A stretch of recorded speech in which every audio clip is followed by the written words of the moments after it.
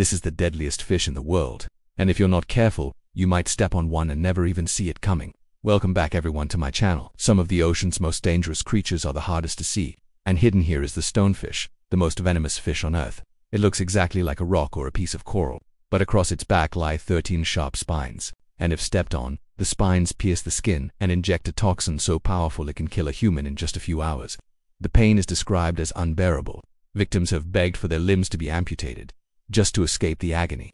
But even that isn't always an option, because as the venom takes over, the body goes into shock, then the heart stops beating and the lungs stop working, and within a few hours the entire nervous system shuts down. And to make matters worse, the stonefish is almost impossible to spot. Its rough, rock-like skin allows it to blend in perfectly with its surroundings, and that's why, hey, I bet you didn't even see it. It was right in front of your eyes the whole time, wasn't it? Well, there's no need to panic.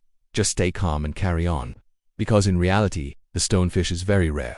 There have only been a handful of attacks in the last 100 years. And if you do get stung, there is a way to survive. First, you need to get out of the water and put your feet up to drain the water. Then you need to pluck the spines off with tweezers if possible, because that will disturb the unfired cells less.